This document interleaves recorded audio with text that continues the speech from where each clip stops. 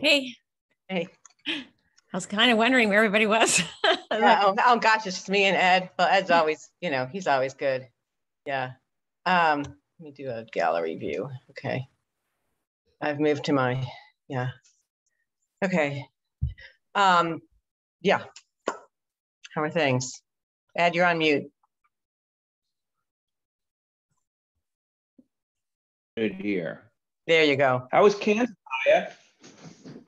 What'd you say? Oh, Kansas was great. I honestly did not want to leave. I loved it there. Wait, now you were in the you were in the university town. What is it? Yeah, Lawrence. It's not that the university town was so great. We drove through the countryside to go to a farm, and it was an hour and a half of driving on no interstates. The countryside is gorgeous. And really, it's nice in Virginia and Maryland, but I'm from the Midwest, and I just prefer that whole. Yeah. I loved it there. It looked beautiful in The Wizard of Oz. Yeah, it was gorgeous. I mean, and it was really nice. That's great. Yeah. Anyway, exceeded expectations. Nice, isn't that all? You lived there, or what was it? What's that? Have you lived there, or we just visited? No, there? I don't have any connect. Oh, okay.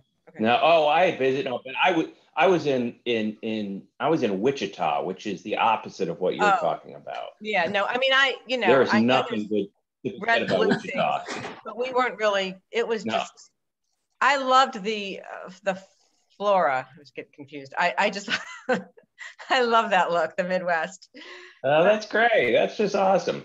Yeah. Anyway. No, I had to go. Used to have to go to Wichita because I used to do a lot of work for companies in the aircraft industry. Oh, okay. Construction, and they used to have a big aircraft industry there. I don't know. I think it's all gone.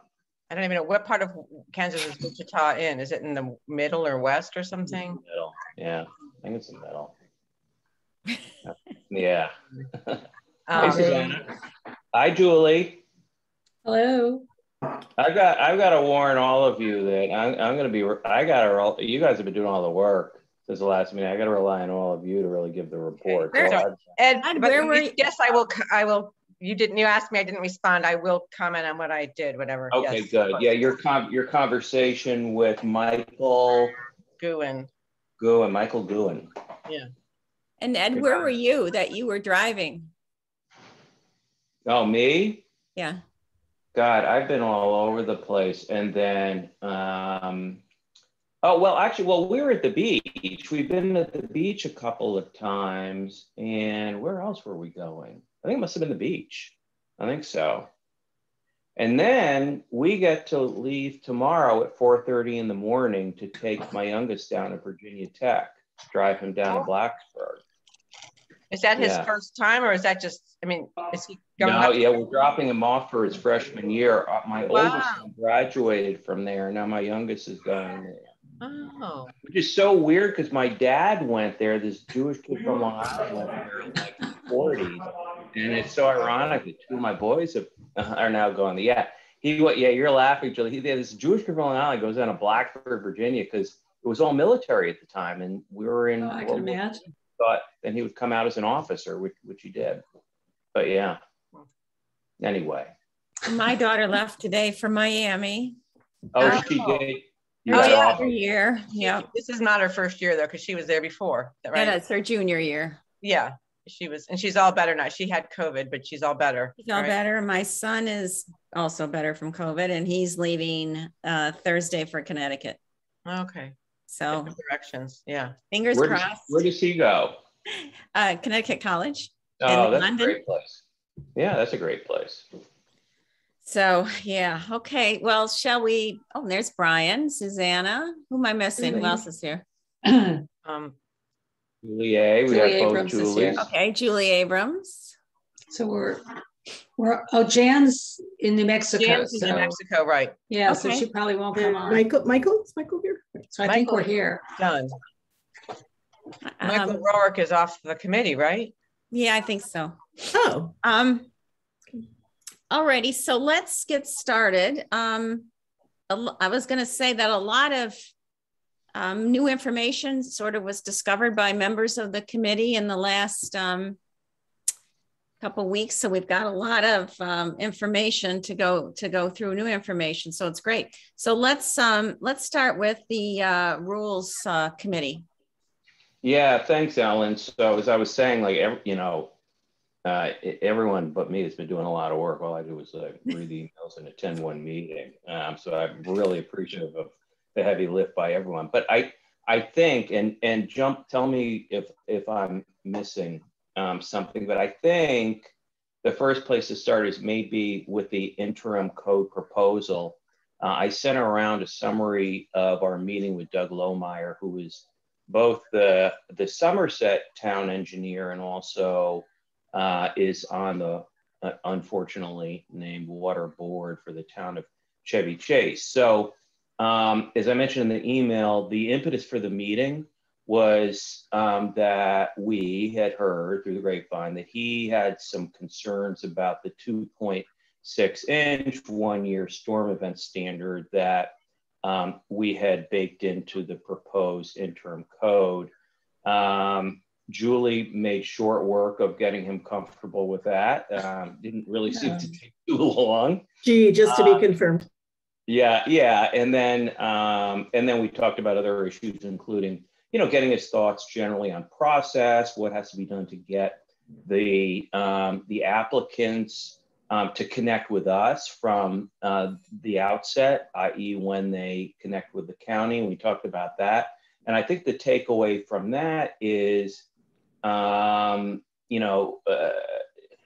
really going to have to rely on word of mouth and educating all stakeholders in the field to let applicants know they really do need to connect with Somerset at the very beginning of the time when they connect with the county. And so that's going to mean educating the realtors and the architects and the builders and and the county, and very importantly the county, to send them our way.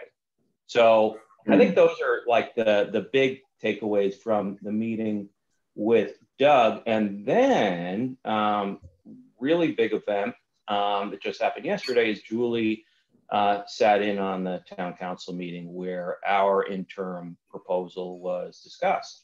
And so Julie, let me turn it over to you. Yeah, so this was the work session, so there's no audience participation. They had multiple topics. This was stuck in the middle.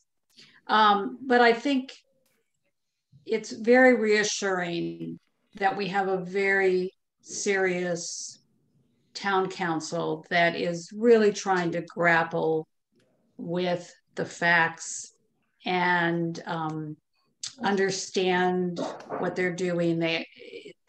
I was very impressed. And I think the bottom line from the discussion is that they've pretty much accepted, and this is, when I say they, I mean primarily the leading council members in this at this point are Robin Barr and Kamir Kubar, that they are sort of taking the lead on the technical examination and talking to people and bringing information back to the council. So they've pretty much come to the point of accepting that as an interim code change, what we've proposed in terms of the roof runoff and driveways is good. They have come up with a different, with the same intent, a different wording and approach to the processing so that there's concurrent review essentially with the county, and Ron Bolt has come up with the actual language to make it concurrent. And this is what apparently we found out at the meeting with Doug that Ed was talking about, that amazingly enough, of the 9 jurisdictions that Doug has had or continues to have some kind of consulting engineering relationship with on building permits, we are the only jurisdiction that does not do concurrent review, that has its review at the end of the road when nothing can be changed. This is flabbergasting, to say the least. That's such a compelling fact. Yeah. It makes such a compelling case for what we're doing here. Right. That'll be helpful to bring to the community's attention. Sorry, yeah. So yeah, that's great. So the points of contention were only what goes into this code change, which probably will be introduced at the September meeting, sort of to put it on the agenda for public comment at the subsequent, subsequent October meeting. Will be essentially what we proposed. Some other issues came up in discussion, like whether there should be a bifurcated process where essentially only applications that are asking for a variance come before the council, and other applications need not be considered by the council, so that there's an incentive for applicants to not ask for a variance. And I think that's going to be postponed until they consider our final recommendations, but there was strong recommendation that we do include that kind of bifurcated process. There were a few other comments about things they want us to include, like soil tests or perk tests. They really want us to think about some kinds of permeable caps on total permeable impervious surface. There are a few other things that they're sort of throwing into this grab bag of, please consider this and bring it back to us.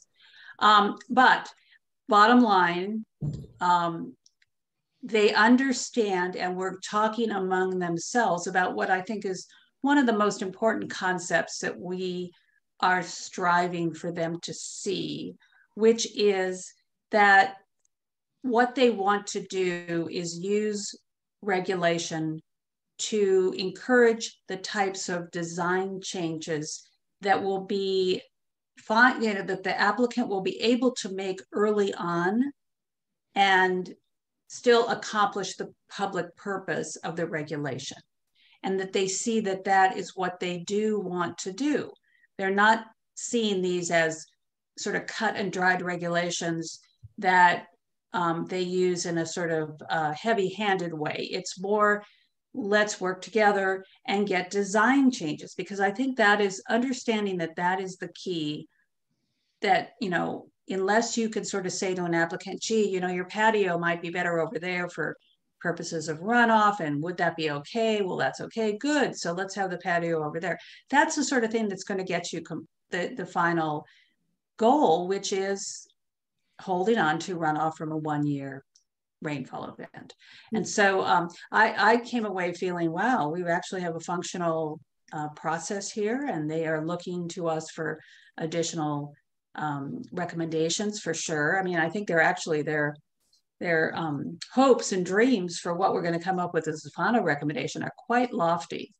They really want us to come through, but they are, they've sort of they see the purpose of what we've recommended so far. So I think it's a very promising progress. That sounds great, Julie. Just quick question. So some of their asks that they were mentioning, like the impermeable, is that for the interim code, not just the lofty later? Or no, that's lofty later. Oh, it is lofty later. Yeah, okay. yeah. Okay. Basically, yeah. If any, yeah. At this point, they're any suggestion that they add on more to this was sort of, no, let's wait on that. That was a response. Yeah. Great. Well, that is very encouraging, Julie. I have to say, this meeting with Doug Lohmeyer, I was just really impressed with Kamir and how he ran that meeting. I've worked with him professionally. He's worked in a couple places I've worked, and so I've worked with him somewhat, not extensively. And he's a really sharp, good guy. Very, tip top. Yeah. He seems like a great addition to the council. And Julie, issue? Sorry. And Julie, can you go through kind of what we think the timetable is when they will actually be adopting? Are we talking about 3 months more? No, I think if it's entered, you can't adopt something until 60 days, I think it is, after it's sort of put on the council agenda. So introduce it in September, consider it in October, and then it could be implemented. The earliest could be November, is my understanding of the timetable. Oh, our 1-year anniversary. Oh, yeah, right. Yeah. And they do have to let the council know, that the county council, but there's a 30-day or there's some time period they have to let the county council know, but it's a sort of pro forma. There's no approval process by the county council. So. And that's after we introduce it. So at that September meeting, then that's. Was it? No, I think it was actually adoption or. Oh, okay. Yeah, I wasn't paying the closest. But they don't have veto power. There's no veto power, you said. Yeah. No. Good. Okay. It's kind of like trees, but neighbors have to sign up, but no decision-making authority. Right. Oh, okay. If we can move along, Julie, do you want to talk at all about Chevy Chase Section 5? Well, I just wanted to mention that because Chevy Chase Section 5 came up with this in that same meeting with Doug, and Doug said that they regulate all impervious surface in all additions in all building permits, no size limit. I thought, well, I should check that out. And I did a sort of preliminary talk, just sort of off the cuff with the town manager. And she described that they've had this for years. They changed in 2017 to a more, I would say, expansive notion of handling drainage rather than requiring that all impervious surfaces be permeable. But I think it's something we need to examine further because it deals with this issue of what applies to everybody, not just new homes. Remember, our code change is only new homes. And we still have this big unexplored territory of, well, what about everybody else who gets a building permit and does anything that affects runoff? How do we handle that? And their process is, much less involved, I must say, than Town of Chevy Chase. So it has that speaks favorably towards it, since they're about half the size of Somerset. But like Town of Chevy Chase, their town council plays no role in approvals. And it's all handled by a consulting engineer who signs off on everything, all the way up to new homes. So it's, there's just something there to be sort of factored in as we consider these other jurisdictions, administrative burdens, who does what, just another variation. But it has some appeal because it's really basic. There's no calculation. It's just take care of the water. And who pays for it, the time of the engineer? It's the town that's paying, I think, though there are fees. I didn't get, that was, since this is just sort of, I think we're going back to the town manager. She's very, very nice and very happy to answer questions. I'm sure there is a fee. I don't know if it pays the full cost, but he spends quite a bit of time because he's doing the whole 9 yards. Okay. From concept to approval. I haven't had a chance to look at their code, but I will do that. Yeah, I attached to relevant. I saw that. I will do that, and maybe what we can do is then circulate a summary. And Ellen, I liked your idea also of doing a table with the relevant provisions, so that we've got something neat and handy to compare the provisions, and so we can think about.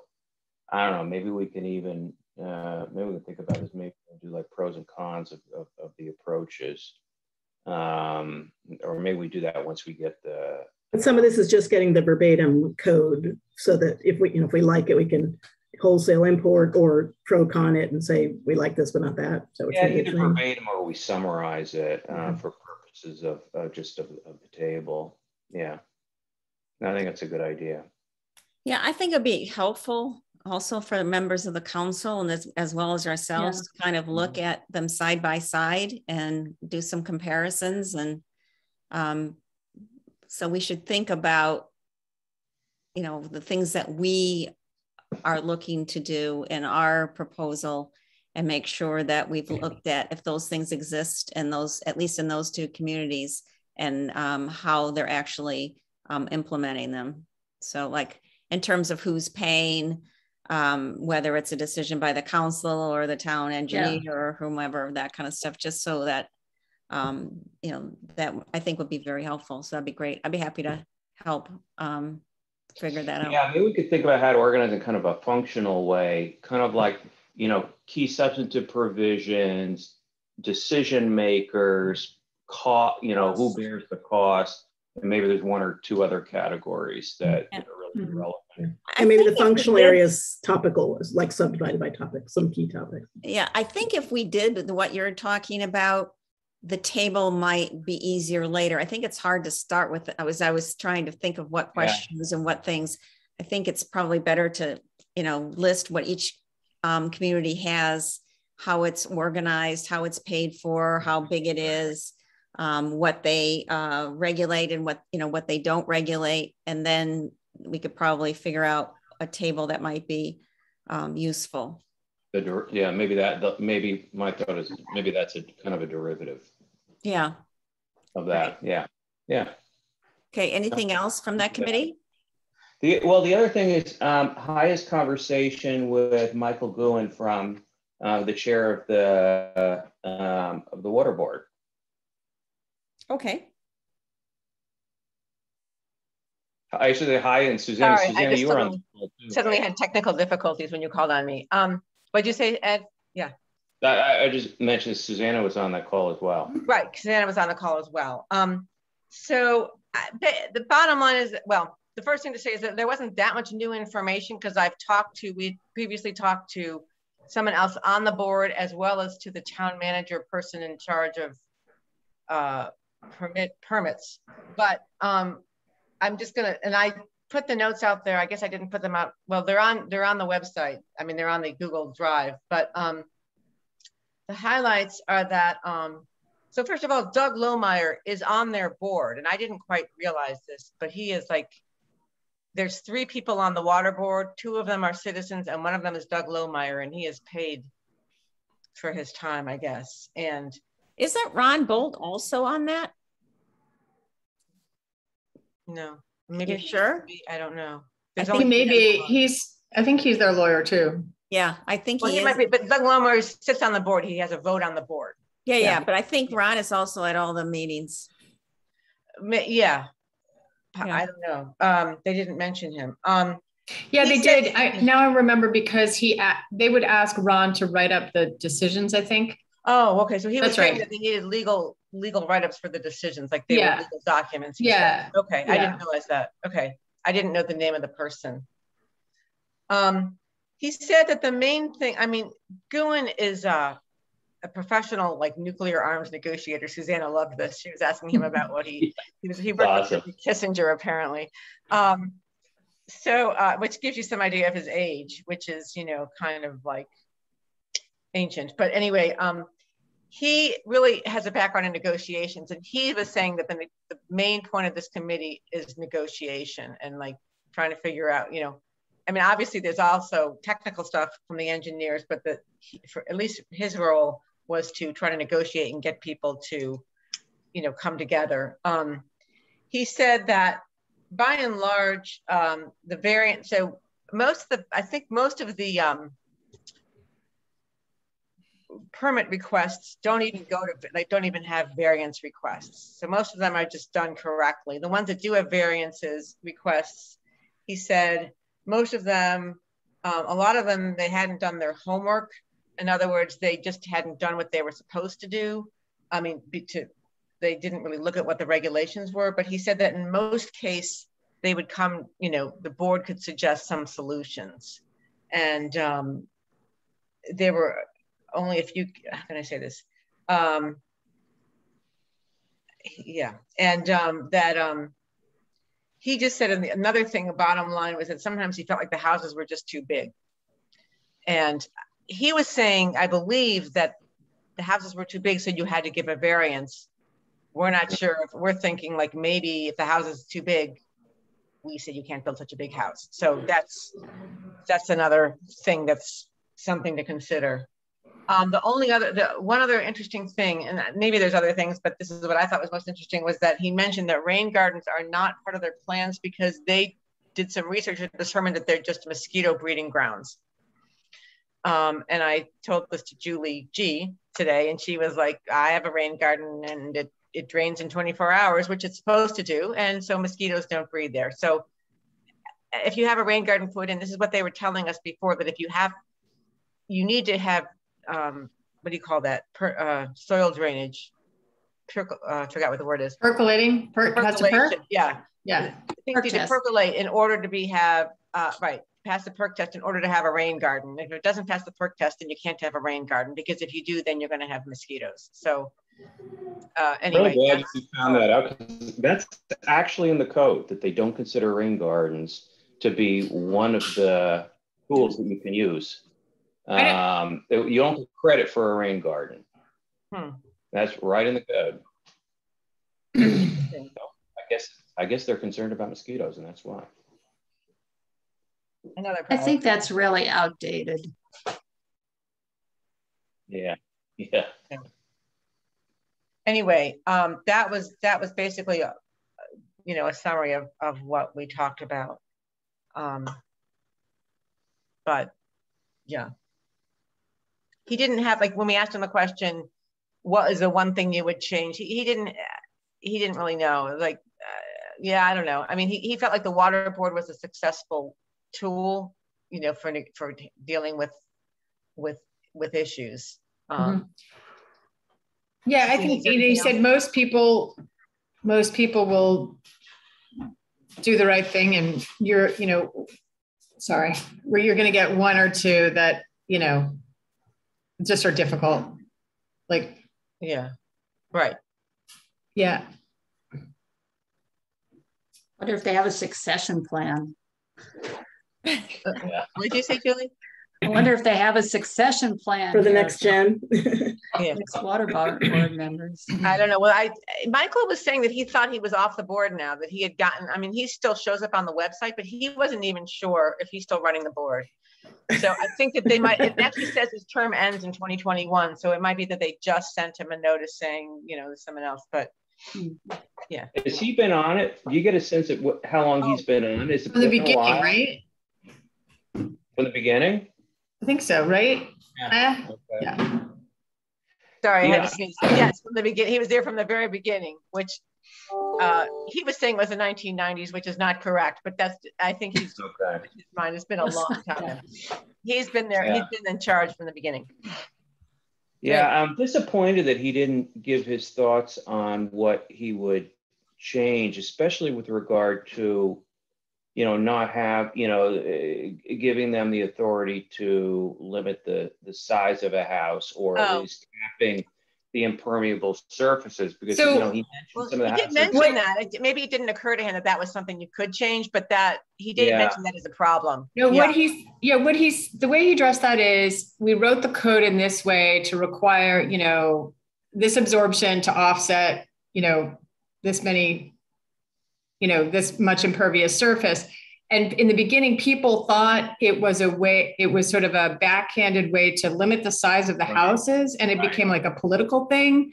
And is that right, if I remember correctly? But that might be true. So people, so they were very distrustful of the guidelines in the beginning, because they thought it was an attack on the bigger houses. Right. And they had to keep saying, he did mention that. They have to keep saying, no, it is what it is, what it is. Like, don't make it what it's not. So. Right. In the beginning, they had a lot more action than they do now. I guess there was a whole thing 10 years ago or whatever it was, that there was a lot of activity and rebuilds and stuff. Yeah. And I think that for Meta, the big takeaway for all of this, and Julie and Ed touched on it, which is the concurrent review, but really getting the word out that we have an ordinance, and from the word go, before you meet with your architect, before you meet with anybody, you have to understand that there's this plan there are these requirements, and there are engineers that can work with you, and however we can so I think in tandem with doing any regs, we have to kind of do a big PR thing to let them know. I think that's because otherwise you're going to hit this wall with people going, well, I didn't know. Why are you telling me now? In any of the conversations that y'all had with Town of Chevy Chase, did they explain how they educated, their people, builders, architects, et cetera? Or is it that people now, because they've had these rules in place for so long, now understand it? Or did they actually go through any kind of education process? I don't think they mentioned we didn't ask. We didn't, honestly, that's an excellent question. Like, what was their PR campaign? I feel like we did ask, or it would have come up, but they did say that there are certain builders, and I might have mentioned this at the last meeting, like certain builders who just won't work there, but other people who kind of know what's going on. So there's like a handful of engineers out there. I think that they had a. No, go ahead, Julie. I think they had a 1-year moratorium in Town of Chevy Chase. I mean, this is a vague recollection, and that probably set the word out pretty well. Reset button. Yeah. Okay. Yeah. I'm curious as whether the county is actually notifying applicants, just informally, by the way, you need to check in with the town. Probably. I mean, I wouldn't assume, I mean, it sounds like we would want to do a big PR and re-education behavioral mod kind of, just, getting the word out in all sorts of creative and fun ways. Yeah. So, yeah. Yeah, I think including for people buying houses who don't live here yet. That'd be because in town you're here, but if you're buying a house and you haven't moved in yet, getting those folks, and then that's the builders and the various folks too. Yeah, I mean, at the same time, I mean, I think it would give us a lot of comfort. We know that the county is in fact sending Town of Chevy Chase applicants to the town. That would be great. That we could rely on that. But yeah, I agree. We still want to educate everyone. So that, the realtors, at least because we don't want the realtors and architects and builders caught off guard. I mean, the moratorium is kind of an interesting concept, right? To freeze frame so that it just gives everyone a chance to be aware. And I mean, I don't know if it's something we would consider, but it's interesting. Yeah. So you guys, I feel like I asked them that question, but I don't have an answer to it. So if there's other things we should ask, I can just email these guys, and they said they would respond. I mean, they're still there for us. So what are some things like, if someone wants to send me some questions, or I can just write them down now, like you want to know how they got out the word about the new. Yeah, I think I'd really like to know if the county is sending applicants their way. That would be very helpful to know. Yeah. Yeah. But isn't it too late? Like, by the time you go to the county with your plans, you've drawn up your plans. That's true. You're right. So we want people to close the deal when they buy the builder, the developer, or the home, or assuming all the houses on my street, 2 of them were bought by builders, built and then sold, and so it's really that targeting those folks too. Yeah. But you got to get in before you go to the county. Well, it seems to me whenever a property changes hands, there's a filing with the county. Why can't it seems to me that Matt can, or somebody can get a hold of any sales, and who the registered listed purchaser is, and you send something to them. It's either the builder or the owner. But aren't the builders, I mean, if the builders, before they're buying the house, they've already kind of spec'd out what kind of model they probably do, right? I mean, no, actually, that's not true at all. Oh, okay. Okay. I mean, I think Sandy Spring has probably built more houses in the last 10 years than anybody. And what they do is they buy the lot, they offer the lot for sale, and then they build the house and work with the customer on what the house is going to look like. Got it. Okay. But even if it were the worst case scenario, and some builder comes around and says, oh, this would be perfect for a huge house with a pool, and I'm going to chop down those trees. And then you say, sorry, these are the regs. no sympathy. It's like, Yeah. you know, those are the breaks, folks. It's a business. And Yeah. I think that's right. And the good ones like Sandy Spring, we met with them. yeah, they'll know. Shopping around, you know, they do it based on the site and then ultimately what somebody's willing to pay for. But anyone who's going to build has to know that there are rules. I mean, right. You have so to, then it's just getting the word out. Before you chop down trees. Right. Yeah. So then it's getting the word out to them. But if you sent a letter to a builder and said, you know, by the way, a week ago, you purchased this property. We wanted to get out well in advance to tell you all these regulations. What are they going to say? You know, like, you didn't get to me soon enough. I mean, it's like, well, they're laws, you know. Yeah, that's soon enough. Otherwise, we're mind readers. So yeah. So I think it should be on the point of sale. I think there's a nice way of doing it, where you say we want to work with you, and we just don't want, you know, we don't want to come in at the end of the process, and we're coming in at the beginning of the process, and you know, we welcome people to our neighborhood, but there are, you know, things have changed, and you need to consider your neighbors. No, I think it's in the tone. I agree, Ellen. Yeah. And I guess we also have to make sure, oh, sorry, go ahead. I'm sorry, what about, I mean, people who do major renovations without tear downs? I mean, we have to get to them too, because they're going to get an architect and all that stuff. And yeah, but they live here. They live here, Oh, I see. Okay. So hopefully there'll be enough education of the people who live in town that before they undertake a renovation, an architect, they know what what they're allowed to do and not allowed to do, and what their site, you know, allows. Right. And I think given if we're doing these letters, I mean, it sounds super straightforward to all of us, and I think it is.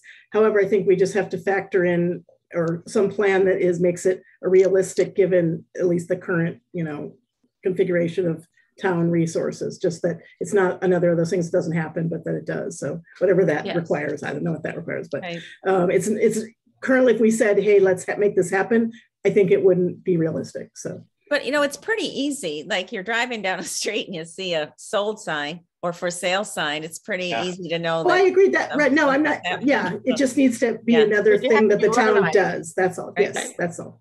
Yeah. You can't just count on seeing it on the street. Like, you have to be organized and get the ones that are doing it. And and the name of the purchaser. Right. And I don't know if there's something from the SStat Maryland site that can be pulled, you know, that you can sign up for notifications or something. That would be great. I don't know if the state has that, but I mean, you know, those are popping up all the time, right? That would be ideal. Yeah. Okay. All right. Can we move along then to resources? That's me. Is that me? Yeah. You're still on. Okay. So we've been working on the Rain Gardens and More tour on September 26th. And we now have, I was going to try to get a map ready to show you all, but I didn't really do that. I mean, the map is here, but not, anyway.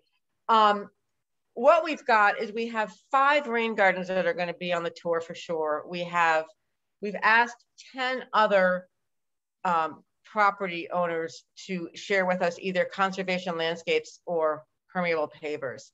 And the way we try to do it is to cluster people, so not just to have them spread out all over town, but to have certain clusters around the rain gardens so that people could just maybe walk around a little bit in one area and check this out.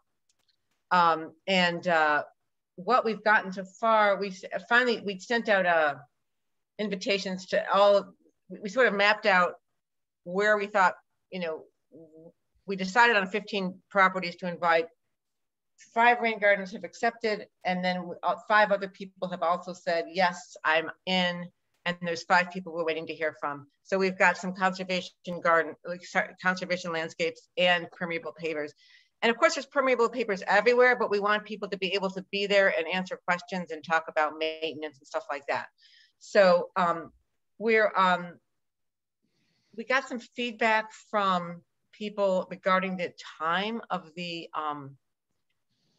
tour, because we were sort of proposing maybe 4 hours, and it's like they can't sit around for 4 hours and wait for people to come. So I mean, it might be nice for the attendees to say, oh, I can go at 12 or I can go at 3, but no, we're going to have to kind of narrow it down to like a 2-hour window to be more realistic for the the property owners. So it's funny because Julie and I today were saying maybe 2 to 4, and then these people I'm working with are like 12 to 2 would be really good. So I don't know. Well, is it possible to stagger them to have, one group I was thinking that even as I was talking, from 12 to 2, and the next group would be from 12 to 4. It's not a bad idea, because also then the other problem was that some people who are doing it want to be able to go on the tour. So maybe we can do some staggering. I don't know how complicated that would get, but I'll write myself a note and think about that. Yeah, stagger the groups. Okay.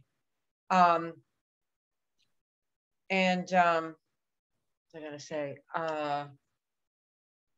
And what about publicity? Since we're getting kind of close, how are we going to get folks there? How are you advertising? We got to figure that out. We do want to have signs, but we also, Jan is away right now, and we're going to get together and talk about.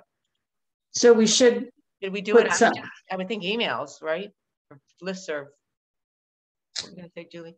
Well, I'd start with a listserv just so that people can begin to think about it. And if you have some of the homes that will be open, it would be good to say, here are some of the homes that you can go see, and that a schedule will be coming out. But just so that people are thinking about it.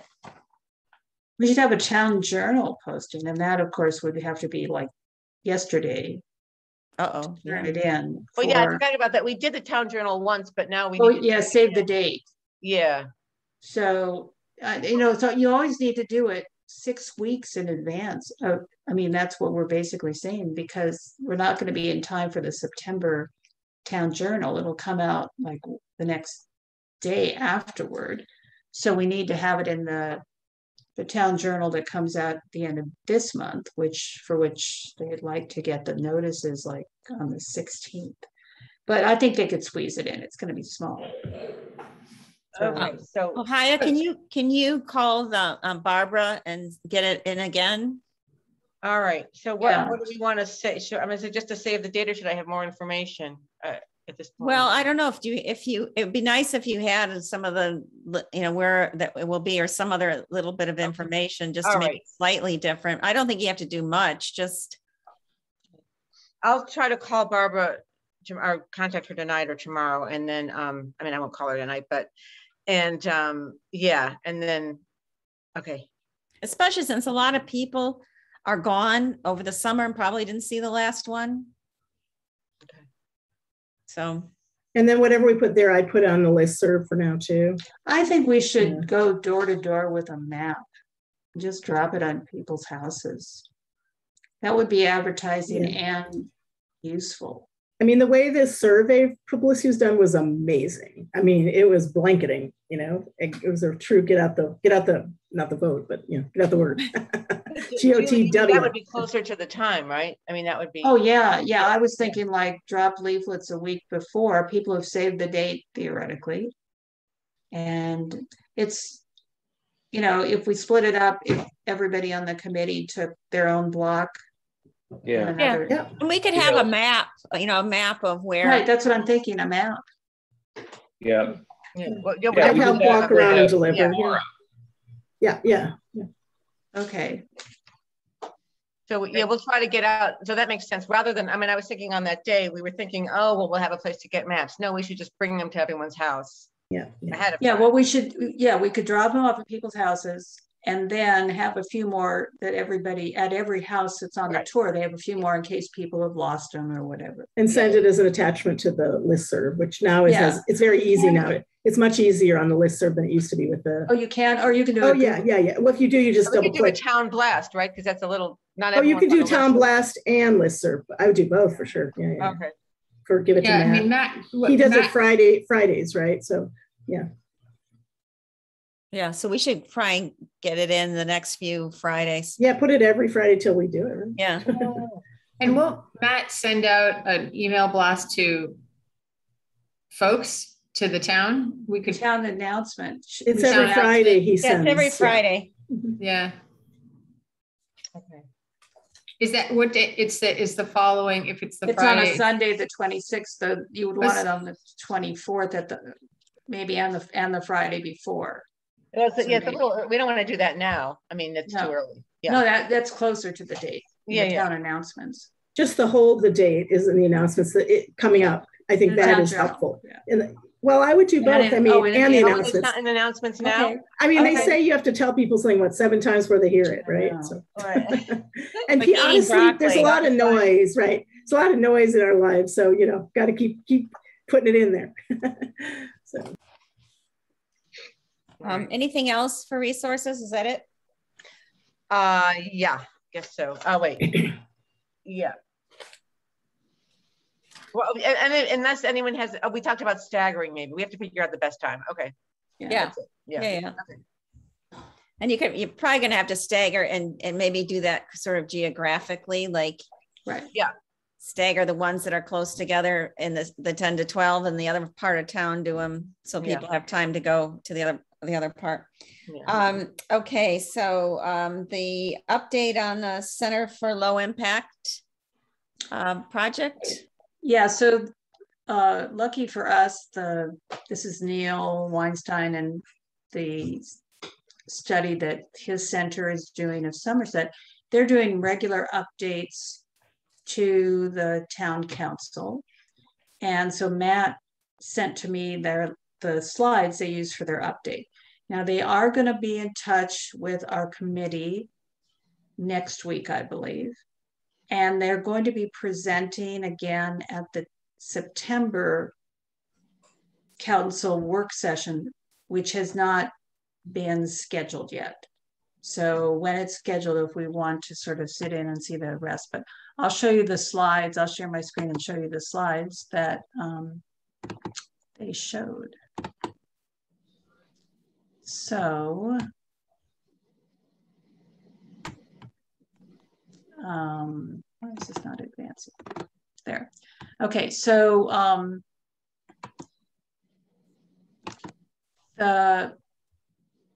they've taken all of the survey information and both mapped it and put it into a database. They're going to be creating a dashboard for us. So they've got the survey data. They have mapped the survey results. They have added in lot area, impervious area, tree canopy, roof area, open space.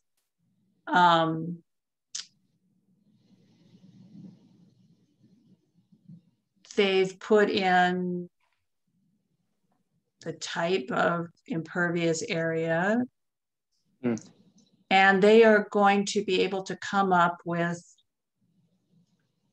a map that's superimposed on a topography. And I think they're going to add in soil information of some type. I don't know how specific that's going to be. It could be all be soil type B everywhere in town. 5-foot exclusion zone from tree canopy. I'm not sure what that gets you, but that's a very cool look. It looks like abstract art. Yeah, it does look like that. Wait, can you explain that tree canopy thing? What does that mean? I cannot explain anything. I just know that they're, this is what they've presented. I do know that, let me just finish this last slide and then I'll add in some more information that they spoke about and Matt took down notes on. So they're in the midst of their data review. They're preparing the master plan. All of them are on vacation, I think actually this week. And then they'll have a portal for this dashboard ready by the end of August that maybe we'll be able to see when they talk with us, certainly at the September meeting. So let me just read you some more information about their plan. Okay, so their goal is to identify which properties are contributing to the larger flow. They're going to categorize every property either as receiving water from another property, independent from basically other properties, or generating water that flows to other properties. So receiving, generating, or sort of out of the mix. And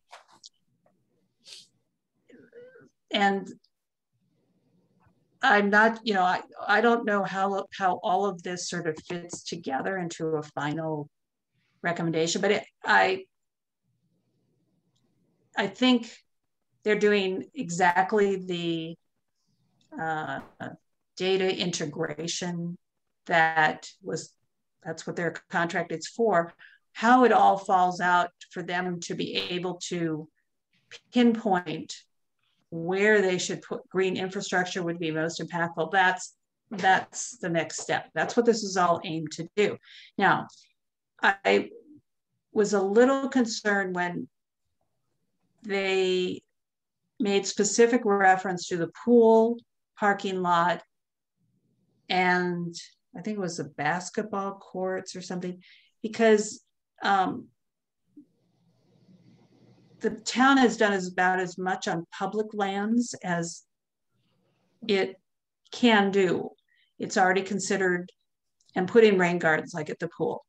But Matt assured me that while they are looking at that, they are focusing most of their attention on this issue of where in the lot-to-lot drainage problems there can be some sort of potential remedies.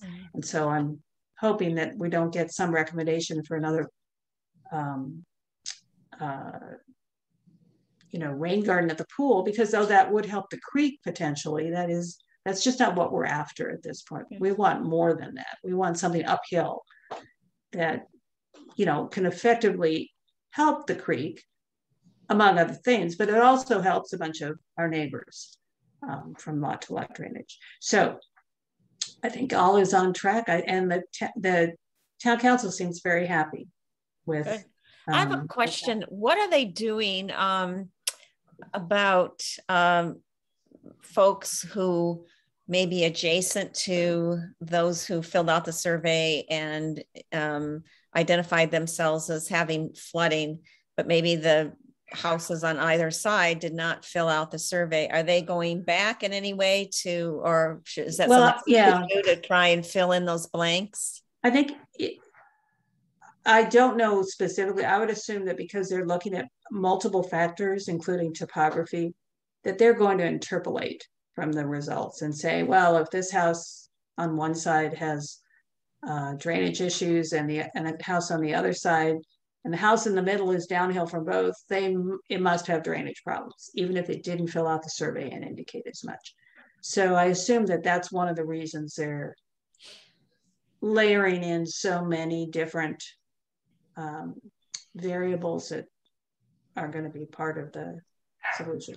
I don't know that they're actually knocking on the door though and saying, hi, if you were to fill out this survey, what would you say?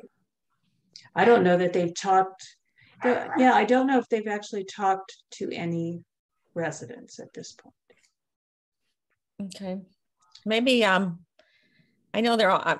I had reached out to Neil to see if he could actually come on our meeting, but he was not going to be here. So I'll reach out to him next week when he's back and see to whether we maybe, and I think in some cases we can help them fill out the those spaces where we know there's flooding, but the people just didn't get it in time or were unable to complete it. Okay, great, that's really helpful. I think it shows a lot of progress in just a couple months. I think this is going to be very useful. Great resource for the town. Yeah, I'm actually surprised they were able to accomplish that in such a short period of time. Yeah, me too. Okay. All right. Trees, I think, are next. And I know Brian had to leave. Brian had to leave. Sorry. So I can give you a quick update, and just a caveat is I was away, and then David, my husband, had just had prostate cancer surgery, so I'm not as on top of this as I should be. So apologies in advance, guys. So anyway, I think I had told you all about the proposed code that the Parks and Natural Resources Committee had done. I spoke with Kristen Khanna, who's its chair. She shared with us the text of it. We are invited to review it. I think, Brian, I need to powwow quickly. I guess that's not even a good word anymore, but sorry. Can we talk and go over it? And I think then we'd like you all to have your input. It's the focus is somewhat different. Kristen and I did agree that, trees is, they're primary on this in terms of their committee mandate. It's one piece of what obviously trees are relevant and affect stormwater, but are not the main thing. So we'd really be providing input, but they're very interested in us having input. And we both agreed it didn't make any sense for us to have alternate code that we're proposing. So their focus it's a bit different than what, we had been talking about. So there's more emphasis on reforestation for, even below 3 trees. It doesn't to me also solve the issue of we don't have the bandwidth for the kind of things that they're asking. They're asking them to do more reviews and more oversight, which we've seen wasn't happening in the first place. So I think what I'd like is for Brian and me to go over it and then have you all give your opinions as well. But I think it's not as, to me at least, as strong in terms of tree preservation when possible. Anyway, so I will be just the next couple of weeks, hopefully, having you all take a look at it. I talked to Kristen, we talked about timing and agreed, it wouldn't happen for September. So maybe October, we can all have it reviewed before the October meeting, not September, if that works for everybody. So that's basically it. And, they had put a lot of time, they had delays of their own. So anyway, but she's very open and interested and willing to have us, give input and opinions. So if anyone has any questions or anything, so pretty straightforward stuff. So so lots of town code changes, right, guys? So yeah. Great. Okay, thank you. So Julie, do you want to talk about the writing and assignments, and then maybe we can, I don't know if we can divvy some of that up right now or how you want to handle it, but things need to start getting written since we're heading into September. Well, why don't I pull up what is there and how it is sort of divvied up. Let me. I personally, I just keep meaning to get to it and I keep not doing it. So I feel, I know there's some stuff that I need to do. Okay, so let me just show everybody what it looks like. I gotta find it. Oh.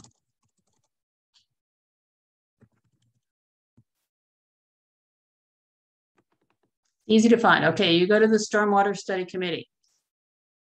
Draft final report in a folder in which there is only one Google Doc. Open that up. Okay, so it started out as an outline, and the outline elements are still there. So there's a paragraph here that has my name on it that says, cover the topography and soils. Okay, so here is the text right below it in a just black instead of blue for the outline. And I've added in stuff with some comments about a few things that are going to be extracted for appendices or whatever. Down to the next topic, which is, there it is, 2 drainage problems. And this is from the survey. So what you see here underneath that blue text is simply the very top level summary items from the survey. And Brian and Ellen, you can see your name is there and you can amplify, take out what's I've added and add more. Okay. Then we go on to water quality in nearby waterways. And I've added in, actually this should be black, and there it is. And there's item number 4 in the outline. What variety of green infrastructures were installed on town property? There is text there. So in all, there's now 10 pages of text that is just sort of pieced in here. There's not a lot of consistency in style or, whatever, that can all come. But here's the first place that I've got nothing basically. Oh, well, I do have a little bit. So Julia, you can see that there's stuff on climate change. Yep. So remember you had written some stuff on climate change months and months ago. I put that in. It's not complete. There it is. Okay. So does everybody see?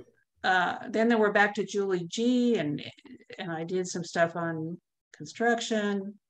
Actually, Robin Barr was in here, added a comment. Trees again. Got it. Okay. Okay, so basically it's just a cut and paste or add in. You can work outside of this and then just cut and paste and stick something in the right spot. Long, short, doesn't matter. Do you want an edit form suggested or just put in straight? Oh, I think we should just put it in at this okay, point. perfect. And then later we can do edits. Perfect. Just okay. Very easier, quick and dirty. Just gotcha. get content in in there. Okay. And we can rearrange or amplify or whatever later. But I think it's important just to start to fill up these topics with what we have. So great. Okay, so can everybody, including myself, take some time and get this thing moving along? And I think, it doesn't have to be perfect. I think we just want to get our points out. We can always, finesse it later and edit and et cetera. But let's just, you got to start someplace. Sometimes if you just start writing. Yeah. And I think, if you remember the outline, all of the recommendation stuff is just there in one big chunk. And if we could fill up everything up to the point of the recommendations, at least in draft form, we can come, we can then, worry about shaping that at some point and then do the recommendations in one fell swoop and sort of fill those in. We have a lot of thinking and work to do on those, but the other pieces, I think we can pretty much get something in there on the outline. Ellen, when do you want us to do that by? Besides yesterday. Can we say like the next 10 days okay. that everybody take a look and, put something in? Yeah. It helps to have a deadline because I keep thinking every day like I should do that, but then I don't. Yeah, so, no, I know. That's why I'm asking. Yeah, we're all whip us into shape. Yeah, everybody here is guilty, but Julie Greenberg. Yeah. Other than Julie, is there? It makes us all feel bad. It makes me feel very bad, but very grateful as well. My gratitude exceeds my guilt. And I don't understand why Julie G has more names in there than anyone else, but anyway. Yeah. Is there, I'm wondering if before we get to the recommendations, it would be worth at least a brief summary of the process that we followed in forming the research that we did, what we found, leading us to, if this is where we go, Town of Chevy Chase and Section 5 is where we're primarily focused, our considerations, and boom, here's our recommendation. Yeah, I don't think there's anything in the outline at this point about our process. Yeah. I think that'd be helpful. Yeah, it's a good idea to add it in. Yeah, I can take responsibility for that, and I'm also happy to take a first crack at the regs table that we talked about. Great. Yeah, that's going to be good. Yeah. Yeah. Thank you. That'll be awesome. This is my obsessive compulsive need to create documents. Yeah, I'm a list. I like tables too. I'm a matrix person, so I'm with you, Ed. PowerPoint guy. Yeah, exactly. Even better. Okay, great. I think that's it. That's it. Unless anybody has anything else, I have one last final thing. When it has nothing to do with this, when we've finished stormwater. I just have one question. Any update on the money? Have we heard anything else about that? I have heard nothing since that they were getting the money. I haven't heard anything that they got the money, and I haven't heard that they haven't gotten the money. Yeah. Was Robin supposed to be here tonight? You would think, but well, there, when Matt sends it out, he sends it to all of the. Okay, I thought we had anyway. Sorry. Yeah, I just send it to you guys, but Matt sends out the official announcement with the link. Well, so all the council members are driving new Porsches. We know where that money went. Okay, so here's my question. It has nothing to do with anything. Are those tree mites gone, or are they still? I have to tell you, there was a hullabaloo at Johns Hopkins because David's about to go into surgery. All of a sudden, the nurse, the anesthesiologist, everyone is looking at these massive things on his arm, freaking out and saying, what is that? What is that? And I said, I think it's oak mites because I live in a town that has a great listserv. I literally said this.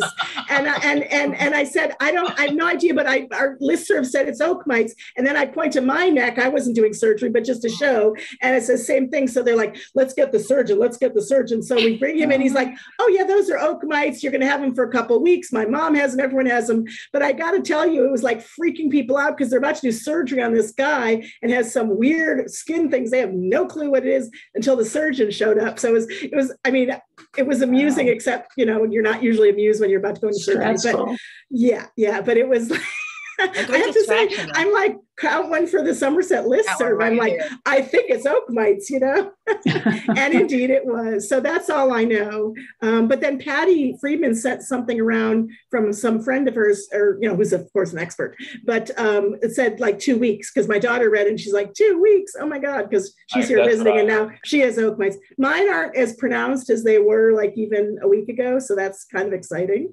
but yeah. No, all I know is we sent Johns Hopkins a tizzy. So I walk my dog, and if I see an oak tree, I turn around. Oh, yeah. So, and I have one in my yard, but it's way at the back of the yard. So I just wondered because I haven't gotten bit yet. So you're lucky. I haven't either. Yeah. Okay. Yeah. No, ours seem to be subsiding, so that's pretty exciting to me at least. So. I think the rain too is supposed to help. Yeah. Anyway, I had one on my arm. I had a rash that was kind of expanding, and I was like, oh no, is it Lyme? I mean, I was ready to go to urgent care. I was at the beach, and then I saw the email from the first post, and I was like, oh, thank you. So No, I'm very grateful to listserv. Honestly, I would have had no clue. It was really, I didn't even think it was anything. I didn't know what it was. It didn't really look like Lyme, but it was like, I got to go. And then I was hours away from getting in the car and going. So. All righty. Okay. Anyway. All right, everybody. All right. Thanks so much. Thanks, everybody. Thanks for all the great work. Yeah. Bye. Have a good night. Bye.